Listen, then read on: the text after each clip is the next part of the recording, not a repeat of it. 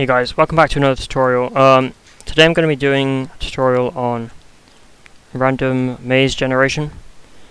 As you can see, like this, is being completely randomly generated. So the next time I run it, it'll look different to this.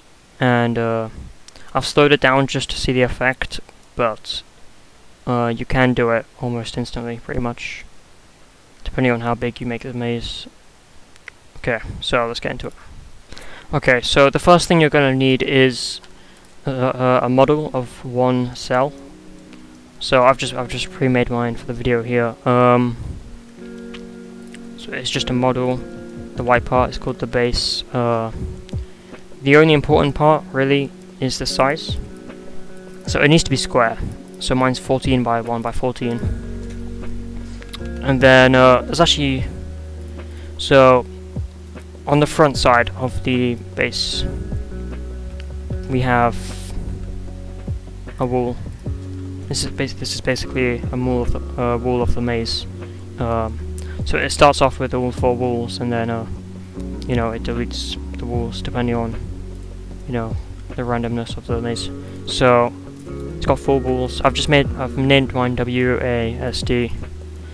You could call yours front, left, back, right, if you want. It doesn't really matter, but call them something that you understand. So, and call this base as well.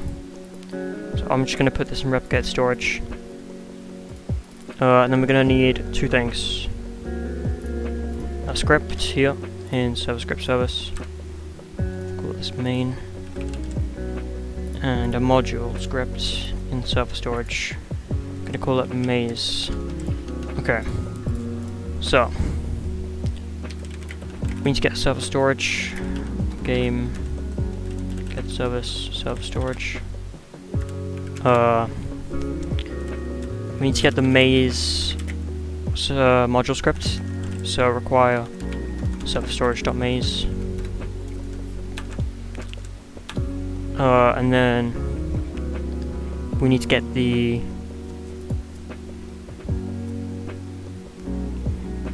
we need to make some variables. So we need local width. I'm just gonna set this to, well, it all depends on how big each cell is. So what you want to do is, okay, local width equals, so mine's 14, yeah, the base, the width is 14. But we're going to take away 2, just to make it so that the walls connect to each other, because each wall is too long, too wide. So if we take away 2, then they'll all connect together nicely. So local width and length, 14 take away 2 is 12. It's 12, yeah. So the width and length 12. Another thing we need is, so now we have that set to 12. The width and height of this is of the whole maze. Whole maze. Sorry, I can't spell. Whole maze. 1 cell. It's the width and length of 1 cell, and the width and height of the whole maze. It needs to be a multiple of the width and the length. So if I did 120, then the maze is going to be 10 by 10. If I do 60, it'll be 5 by 5. 240, 20 by 20. So I'm just going to do mine as 120 for now. 120 for now, because I don't want it to be too big. And then we need to get the columns and the rows. So local columns cols equals, well, it's going to be the width divided by the W. The width of the whole thing divided by the width of just one thing. I guess we can call this H. And local rows equals height divided by H. Now, we want to make sure that these are integers, so whole numbers, otherwise it might break. So I'm going to do math.floor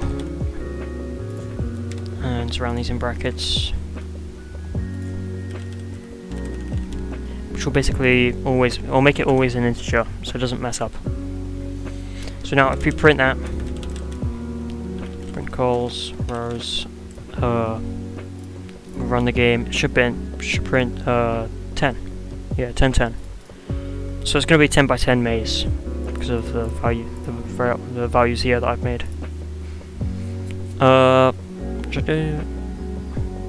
So that's just setting up the maze. In the next part, I'm going to do the generation of the grid.